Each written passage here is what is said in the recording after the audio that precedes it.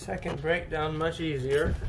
I know where I'm going. Anybody else who's going to do this shite, once you get all the screws out for this plastic thing, just a little tip, if you watch the breakdown videos, you don't have to unroute these wires. Go to the Wi-Fi card, and looks like something else right there. I don't know what it is. Anyways, don't unroute them. Leave them routed and just put it back like that.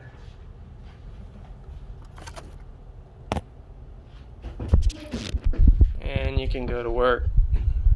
I'm repasting because the temps aren't that great. I'm going to lap the shit out of the CPU.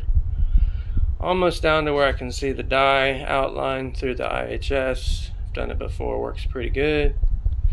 Until I can delid and do liquid metal just for the fuck of it. Not safe for work language. More later.